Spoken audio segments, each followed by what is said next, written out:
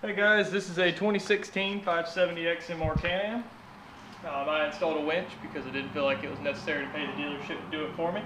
I went with the Can-Am Terra 35 Super Winch. It comes with everything you need to install this. It is specifically made just for Can-Ams, and I'll show you a couple of features that it has that you probably won't get if you buy a different winch. First of all, to put this in, you're going to have to start by removing your little piece here. It just pops off with two little push tabs. You just grab it right there and pull it off. Of course, after you remove the seat. All the wires are going to be routed from the battery area, which is here. There are holes here and here for your positive and your negative. These wires will fit perfectly. You won't have to do any cutting, splicing, trimming, shortening, or lengthening of your wires. It will fit perfectly on every Can-Am. There is a I guess it's a contactor switch inside of here that you won't be able to see that you have to build, but it's back here behind your rear fender.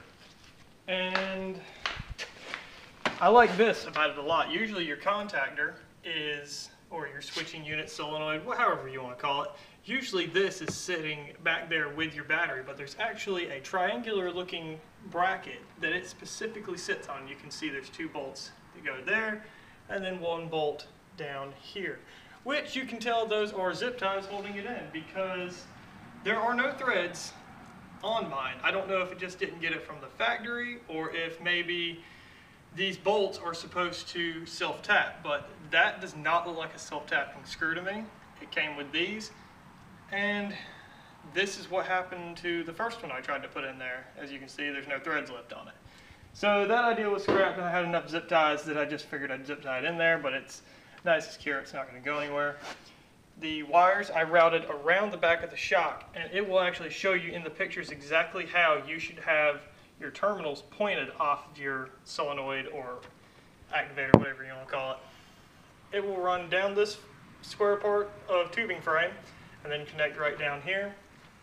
But I do want to show you one major important thing that you're going to have to, it doesn't show you a picture for this, it actually just tells you that you have to do it, and this isn't like most kits. That solenoid is not powered until you actually hook another wire to it.